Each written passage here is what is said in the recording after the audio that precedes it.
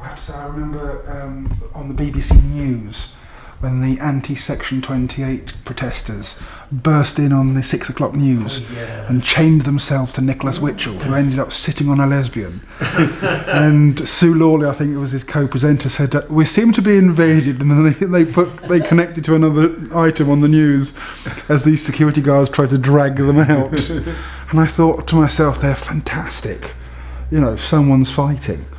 I grew up all the way through Section 28, and it was definitely a case of you couldn't ask. There was no information at school. Again, sex ed was in biology class was always about frogs and plants and male and female. And the first mention we actually had of anything to do with, you know, gay people was when we were in the sixth form, and we actually had a charity collection and raised some money for the THT, Terence Higgins Trust.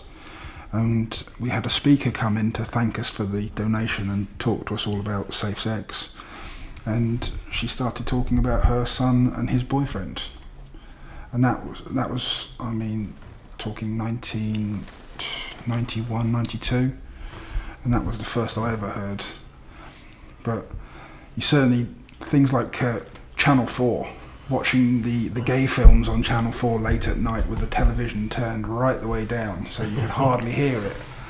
And that was the only positive things that you had on the television. Even, you know, the newspapers were all anti-gay. Schools wouldn't talk about it for fear of being, you know, sued or put in prison or arrested or whatever. So Section 28 did play a big part.